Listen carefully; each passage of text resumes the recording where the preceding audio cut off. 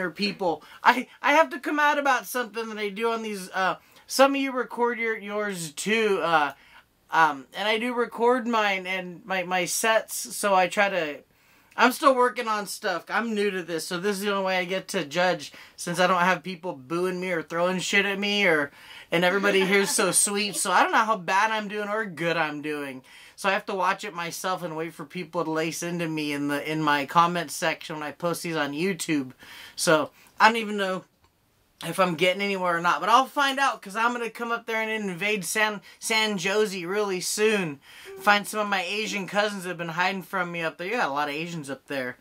You know, it's kind of, I like this. This is fun. We do got a good looking group. Yeah, yes, that includes, you, Uncle Vic, all you beautiful. Hey, Uncle Vicodin. We got the lovely Tommy Feldman. Check out his podcast every Friday afternoon, 5 p.m. Tommy Feldman's Happy Hour. That's right, ladies and gentlemen. Check it out. You know what, like, I used to get a lot of shit from people when I was younger, and when I started becoming pubescent, they'd be like, oh, Ezra likes everybody. Ezra thinks everybody's cute. And they said it like a bad thing. I'm like, I didn't even get it then. Is that bad that I like everybody? They're like, girls aren't gonna like you because you like everybody. And just saying that, I felt stupid. You think everyone's cute. Like, am I supposed to go around and be like, oh, she's ugly. She looks like a horse's foot. She looks like a horse's foot. Like, are you serious? Like, why would I... Why was that a bad thing? I never understood it now. Like, I think if I did that now, I'd probably get a whole lot of play. But then again, I could just flash the ring and that'll get me something. Because, like, they're like, oh, he's married. Now I want what someone else has. Because that's how that works. You can be like, hey, this is real. It's really attached to someone. Like, oh, well, now I got to steal them from someone. Because jobs are like women. I shouldn't teach my son this, but I don't care. Once you get one, you could get more. Like, if you have a job, you only get a job is to have a job. Because when you have a job, they're like, oh, he's employed. Well, now we want to hire him. And that works for both ways dating. Men do that to women. Like, also, like, the only time you're going to land someone to be with is when you're with somebody else. My time's almost up, but I do want to share that I am trying to shake other substances. These weed names, though, that's what I'm going to shake with. I'm going to use weed to get off of other things. And who names these? This strand, when I went to Oregon, they got a strand I got in Oregon when I went to see my son because I'm such a good dad. I went to Oregon and bought weed. But, horchata, I couldn't help but ask everyone in Oregon, like, you guys know what Mexicans are and the people that make it? Like, do you even know what this is? Or did you just, like, see it, like, on a... Did you hear George Lopez say it once and you thought it was funny to name a strand after that? Like, because that place is white as shit, like...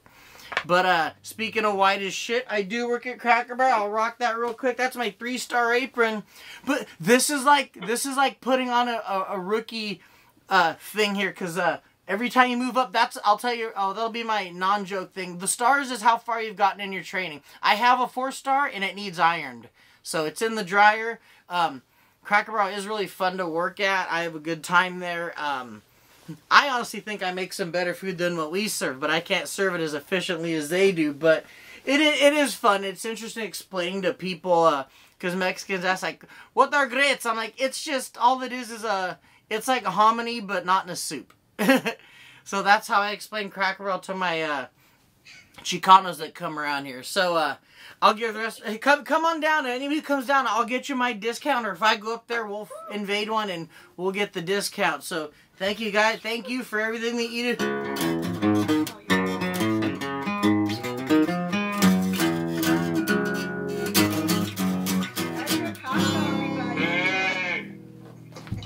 Ew. So is Cracker Barrel a complete restaurant? It's a two-parter. It's the full title is Cracker Barrel Old Country Store. It's a general store that you can shop in and you don't have to eat it all, or you can go to the restaurant. But just like Disneyland, they're really smart. To leave the restaurant, you have to go through the gift shop to pay. Like getting off of a ride. Like, oh, you got off the Matterhorn? Welcome to the gift shop. They pull that same shit and it's genius.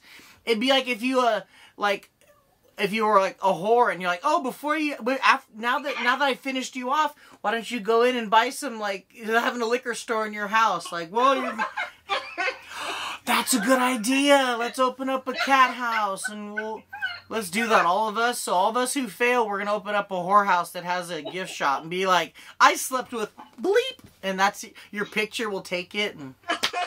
Hey, this is my retirement. I'll do that in my apartment here. That was a good ride.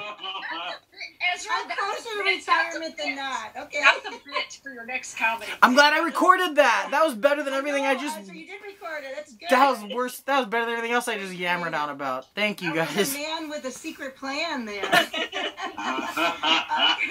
Our next comedy.